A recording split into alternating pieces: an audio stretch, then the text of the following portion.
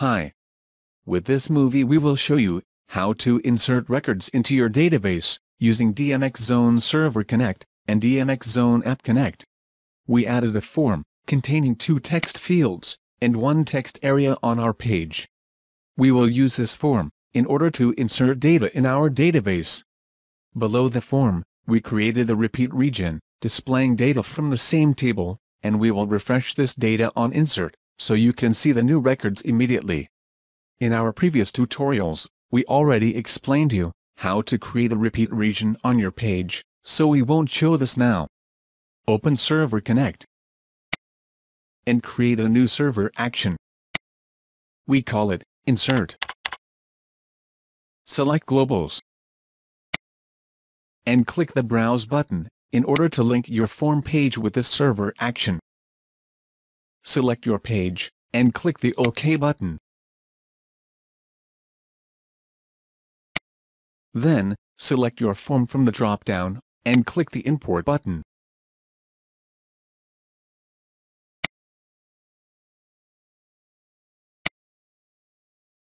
You can see that your form fields have been added under Post.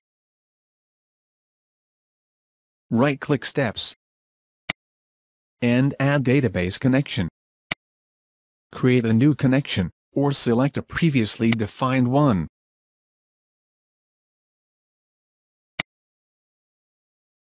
Then, right-click the Database Connection step and add a database insert. Set up the Insert step. Select and add the table which you want to insert data into.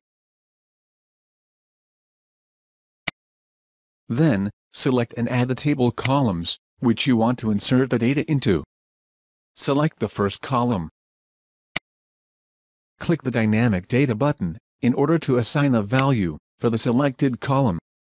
Under Globals, Post, select the form field which value should be inserted into this database column, and click Select.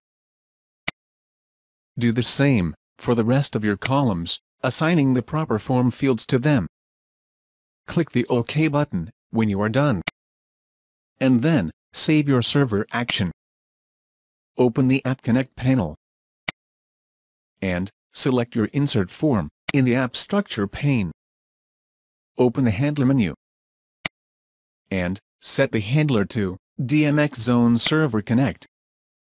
Then, click the Select Server Action button and select your Insert Server Action and click Select. And we are done setting up the insert. Now, let's set up the reload of the data on the page so you can see the inserted record immediately. Click the Dynamic Events button. Open Server Connect and select Success. Then, select an action to be run on success. Select the Server Connect, which you are using for the repeat region, on the page. And then, select Load. Click the Select button. And we are done.